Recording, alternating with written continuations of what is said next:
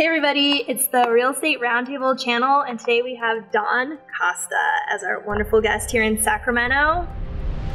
So a lot of people were interested in, you're doing great, and then the market crashed, and how do you get back up on your feet? And you said, you just called someone on a Craigslist ad that says, we buy houses, and you went to open houses, and you didn't really have a lot of money to spend on marketing, so you just networked and networked and networked until you got a deal. So for people that may have lost it in the crash and, are trying to still come out of the hole, what is the one thing you could really tell them? Back to the whole conversation about me being on the couch for a year.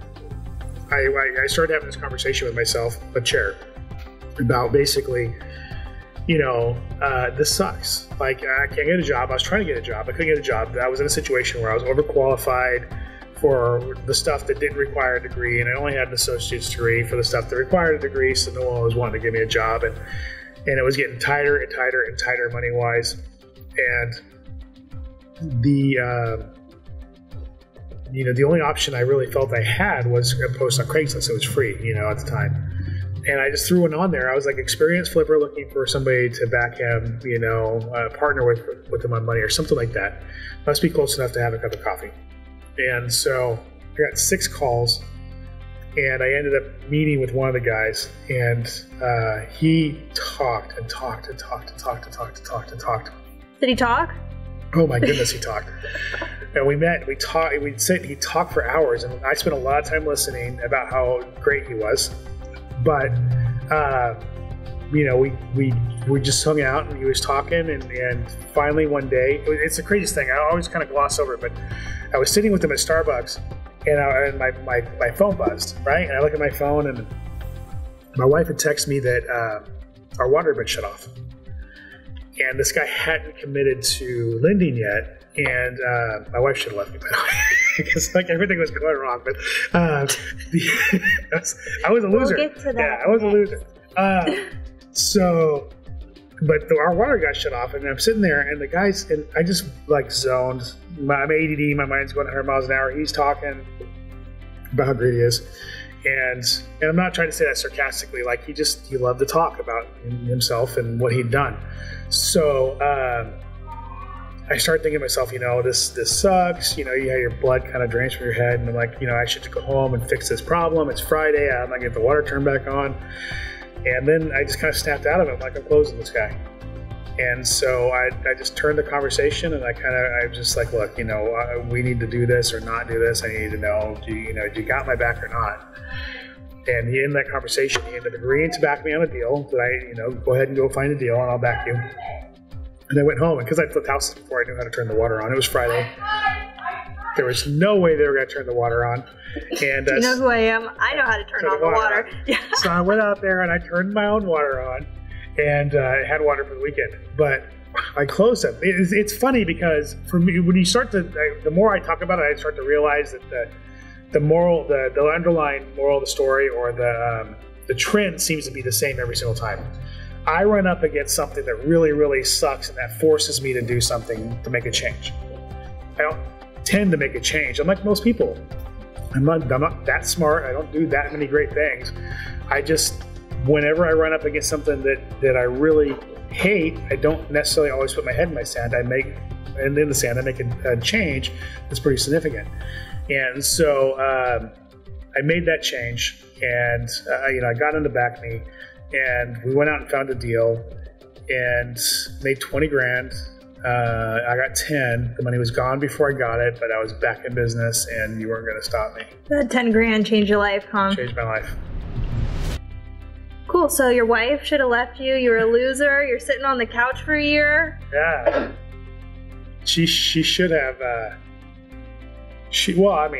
I don't know. She should have. You went through a hard time. We went through a hard time. Marriages, you're there thick and thin, but was she supportive, or how was your marriage during that tough time? It was tough. She was scared. She'd never been supportive of me being an entrepreneur. We actually did a whole podcast episode on this, where she came in and I actually interviewed her about it. She's been a teacher her whole career. Right out of college, she became a teacher.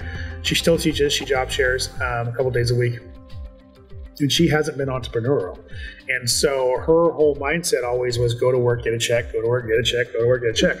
And so when we got married, right out of the gate, I was like, I'm going to, start a business. Did you have a job when you guys were married? Technically, no. I did. I did, and I quit my job to open a business. I quit my job to open a different business. It didn't work out. And then we got married, and I still didn't have a job. And I was like, and she's like, you need to get a job. And I'm like, I'm going to go back to college. And she's like, you need to get a job. And I was like, well, then I'm going to start a business. And, I'm going to create jobs. Yeah. And that was my first iteration in real estate investing. But I was like, I have no kids, and I'm going to have kids. And if I don't do it now, I never will. So, and she was dead set against it. And even when the money started coming in, she's like, well, it's not real. It's not going to last forever. And then all of a sudden I started making really good money, and she bought into it, hook, line, and sinker, and then we lost everything. So all that happened was I validated everything she was ever scared of. So imagine her surprise when I looked at her and I was like, yeah, I'm going to do this again. How'd that conversation go? It actually surprisingly wasn't as bad as I thought it was going to be. She still was concerned, but I think she realized I was good at it. I understood it. She wasn't going to change that part of me. But at the same time, I was trying to get jobs. I just wasn't getting jobs. Right. I didn't get back into real estate because I knew that I was going to be successful, and I got this. I got back into real estate because I had no other choice. I was still scared to death of it, and I thought I was a failure. I thought I failed because real estate. I failed because I was an idiot. And looking back on it now, had I run my business then like I run my business now, we wouldn't be talking. I'd be retired on a beach somewhere, having a good old time. Is that your ultimate goal? No. I will do what I do probably Will you forever. be completely bored if you're on a beach somewhere? Yeah, I'm a builder of things. I would. That's the truth about most entrepreneurs is they'll probably be an entrepreneur to the day they die. So you don't want to retire? No. We see that a lot. Yeah. I mean, I want it to work less and less often, but I don't want to retire. I love doing what I'm doing. I'll probably do other things, but... Because you're not really tired. It's more exciting of the thing that you're building, right? I don't play golf, that kind of thing. My hobby is building my business, and my business is built exactly the way I want it. I'll build something else. It's just what I like to do. That's what gets me out of bed in the morning. So yeah, and that's way different than hustling. It's way different than hustling. Because it's exciting, you actually get to create your own reality every day and really help people in your business and help people get, great homes. I agree. Don't lock ourselves in the office. Okay. It's about getting out there and talking to people, networking, and building your business through relationships. It's about being part of a community that's bigger than just yourself. It's just a philosophy that I've had because my business is built on networking. And I think a lot of people think that if they chase this shiny object or that shiny object, their business is going to be that much more successful. And my business is built on a couple of things, networking being number one. And then, I do direct mail. I'm very big in direct mail. I understand it. You'd be amazed at, I was doing, basically 100 deals a year off of networking and hardly any other advertising. So it's possible. It's possible. Like I said, you get one agent that sends you 3 deals a year, and now you have 10 of those relationships, and now you're doing 30 deals a year. Everybody's like... Just kind of like compounds. It compounds. And a lot of people think, well, the agent's only good for 1 or 2 deals a year. Why am I going to waste my time? Because that stacks up, And so I built my business on networking, and then when I decided that I was going to go big into marketing, I went into one channel. And now that I've mastered that channel, I went into another channel. And until I master that channel, I won't go to another channel. I was just talking to somebody this weekend that they're like, we got $8,000 a month to spend, and we're going to do RVMs and postcards and Facebook, and we're going to do PPC. And I was like, what market are you in? They're like Southern California. And I'm like, you're going to go broke. Because you're not mastering anything. Yeah, marketing has this like arch, this hockey stick, where down here you're spending money, you're just throwing it away. And it's not until you cross that threshold in marketing where you start getting enough traction and consistency where you start making money. And a lot of people think that they can chase every shiny object. Number one, they don't give it the time to work, and they're splitting their investment into so many different things that they're not giving it the consistency either. And so I don't just say that's what you should do. That's what I do. You know, I stick to one thing until I've dialed it in and I've taken it as far as it can go in my market. And as soon as I've hit that kind of point of diminishing returns where it doesn't matter how much more money I spend, I'm not going to get any more result, that's when I go to another channel. That makes sense. Do you do like party envelopes? Or what's your direct mailer? I'm a big postcard guy. Postcard? I'm a big postcard guy. Do you guy. use that one thing where it takes a picture of the house and it sends them, what's it called? Are you going to bleep my answer out? The secret, if you were here, you would know what he's doing. Yeah. Deal maker. That's what it's called.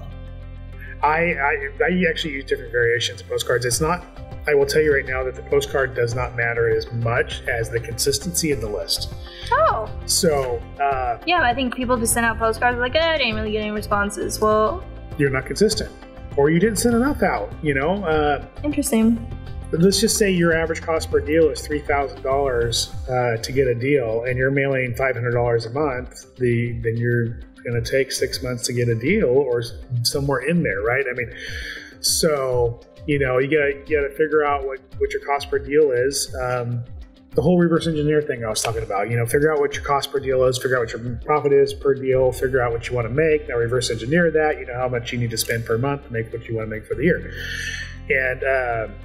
And I just don't think people are being real about what it takes. I enter new markets. If I was entering a new market right now, I would pick 4 or 5 zip codes, would build a list just as big as I can handle as far as my budget, and have at least a 6-month runway. Wow, okay. You know? Sending out. And then I would hit that list every single month. If not every month, every 6 weeks, and no more than every 8 weeks, like the worst case scenario. And I would do it for about 6 months. Okay. And I would track the results. Now, if you send it out for a couple months and you get like no calls, then there's a problem that you need to correct. But if you're getting calls and you're not quite getting deals yet, you maybe get deals when you do follow-up. You maybe get deals because you may not be getting deals because you suck at closing deals. It may not be the postcard. So you need to start looking at, okay, well, I'm getting calls, I'm getting appointments, but I'm not closing.